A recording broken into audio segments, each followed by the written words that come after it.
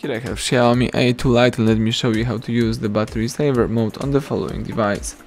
So at the very beginning, let's start by using the home screen, and if you would like to quickly enable battery saver, let's use upper bar twice and let's tap on battery saver. So as you can see, the following red stripe pops up, so it means that battery saver is activated. If you would like to turn off the battery saver, let's use the same switcher right here. You can also find the battery saver in settings, so choose settings, scroll down, and here you need to find and select the battery. Here we've got the battery information and also the battery saver switcher right here. You can also tap on battery saver, and here you can read that the battery saver will reduce this device's performance, such as the screen brightness, adjust sleep time, turn off connections like the Wi-Fi, mobile data and Bluetooth.